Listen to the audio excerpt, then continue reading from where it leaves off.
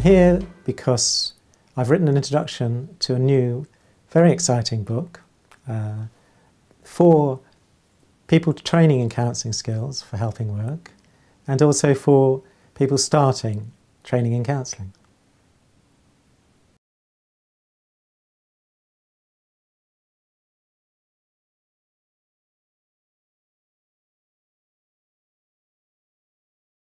The book's written by three authors, Fiona Ballantine Dykes, Kopp and Traci Postings, and all three of them are highly experienced counsellors and counselling trainers.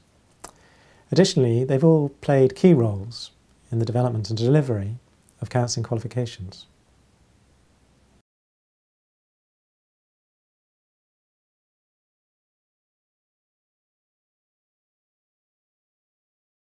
I think this book is needed because it will provide a doorway for people that otherwise may well have been deterred from counselling, as historically counselling has been seen as an intellectual exercise in part, and many people are put off by the lengthy and wordy books on the subject, whereas this book is in a language that will speak to everyone, and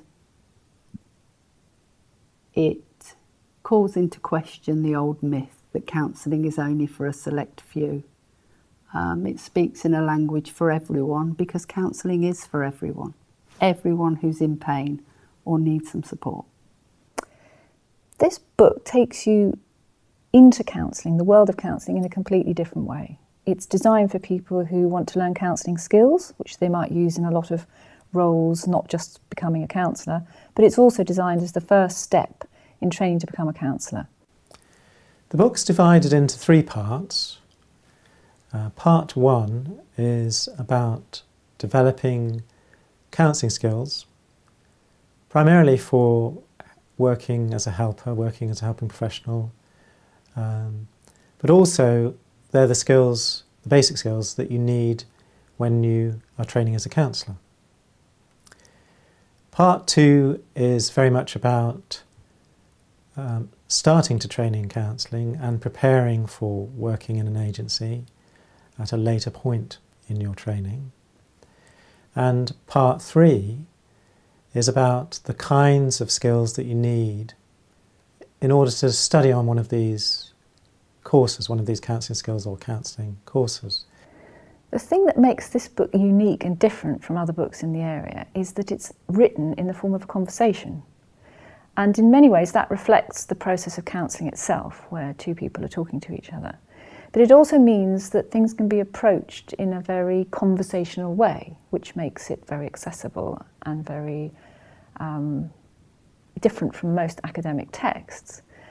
Most of the books that are written on the subject of counselling and theory are academic books.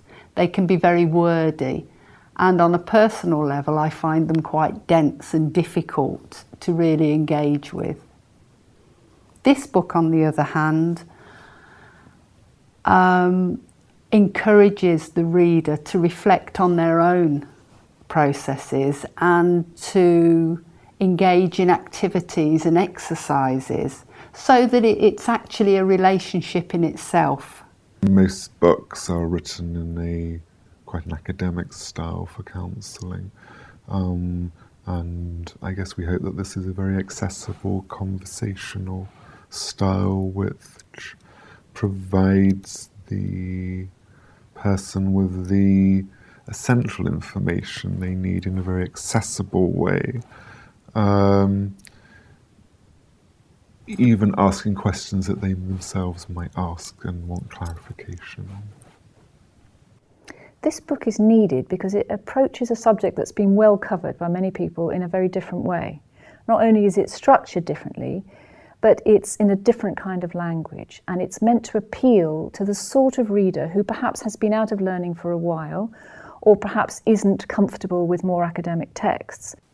One of the problems in a lot of counselling books is that they can be very, very theoretical. And that's not necessarily a bad thing, But I think particularly when you're starting training, and also for the many people who are very practical and kind of want to do it, want to do the counselling skills and do the counselling, there's a bit of a gap for very practical books. If I had to pick one thing that would say this book would really leap off the shelves at you, it's the fact that when you even see the cover, it has a humorous, light-hearted feel about it. But at the same time, the material contained in that book is every bit as important and at every kind of depth that you would expect a book of this level to be.